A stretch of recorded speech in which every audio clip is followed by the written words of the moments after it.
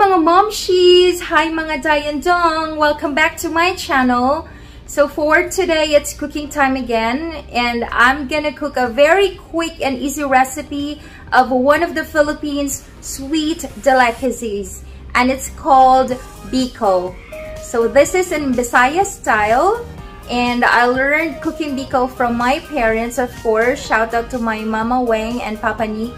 So let's start. The ingredients are 1.5 kilo of glutinous rice, and we have 3/4 kilo of dark brown sugar, and then I have here 4 tablespoons of lemon juice, and then I have 1 teaspoon of salt, and I am using 4 cans of coconut milk. So for each can, this is 400 ml. And I will use 3 cans for the mixture and 1 can for the toppings of the BIKO. So let's begin. So first step is to boil the glutinous rice under medium heat lang. Okay, until it's cooked. While waiting for the glutinous rice to be cooked, we can start preparing the mixture now. We will put first the 3 cans of coconut milk.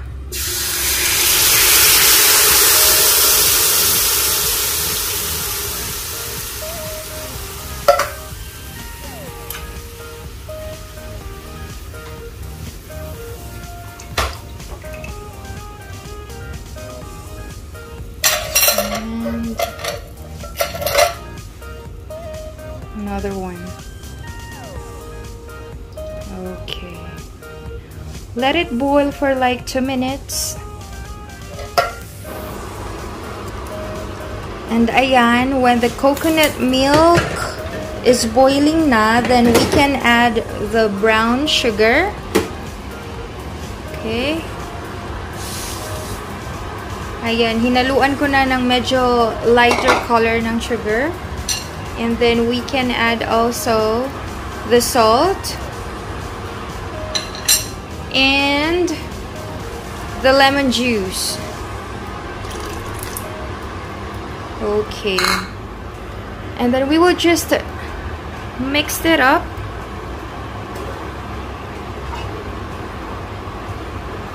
Ayan, halo-halo lang. Ito kasing lemon juice, pampatanggal to ng umay, ng sweetness ng BIKO. Pati na yung salt. Yan yung secret ingredient para tanggal umay talaga. Okay, stir lang, continue lang, halo-halo. Sa BIKO kasi, dapat continuous lang yung pag-stir natin ng mixture until ma-achieve natin yung thick consistency bago natin ilagay yung glutinous rice. So, ayan. Halo-halo lang. Halo-halo lang. Pwede naman nating takpan for like 10 minutes. And then, balikan na naman natin. Then, halo ulit. Just continue stirring the mixture. Medyo malapit na to.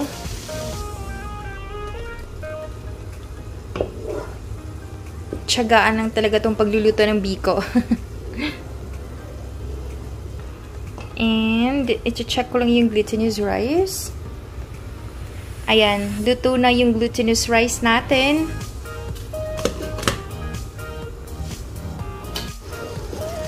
Okay, so for me, pag ganito naka-thick yung consistency ng mixture, ito, ganito. Ayan. Pwede na nating ihalo yung glutinous rice. So, ayan, in-add ko na yung glutinous rice sa mixture natin. And paghaluin lang talaga to until fully combined na yung mixture sa glutinous rice. Tiyaga-tiyaga lang yung pagkahalo.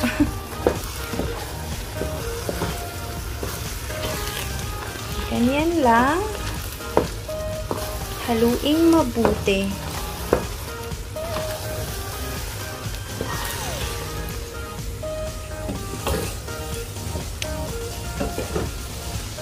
Continuous lang.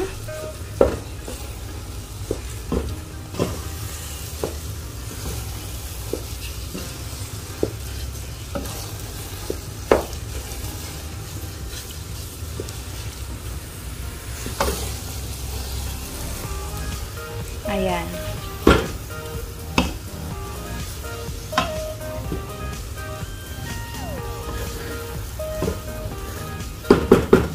Pwede natin siyang takpan for like 2 minutes lang ulit and then haluin again.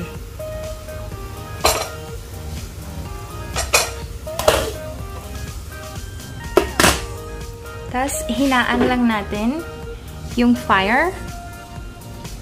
Okay. And then, pwede na tayong mag-prepare para sa toppings ng BIKO. For the toppings ng BIKO, we will only need 1 can of coconut milk. 400 ml ito.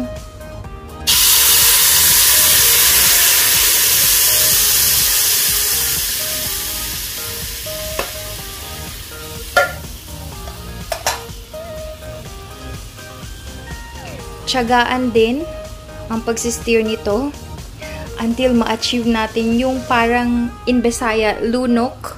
Basta topping siya ng BIKO. You'll see later. And dark yung color niya. Halo-halo lang. Continuously. Ayan, ready na yung BIKO natin. Luto na siya. And waiting na lang tayo sa toppings. Ayan, nagbo-boil pa kasi. And ipa-plate na natin siya later.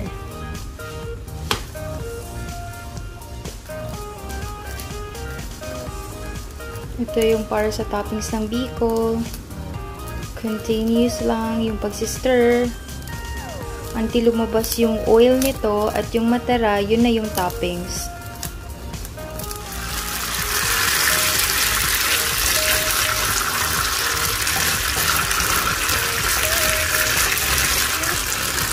Ayan, lumalabas na yung oil. At yung matitira dyan, yan yung toppings ng BIKO. Ayan na, ready na yung toppings natin sa BIKO. And ito na ang ating BIKO, Bisaya style.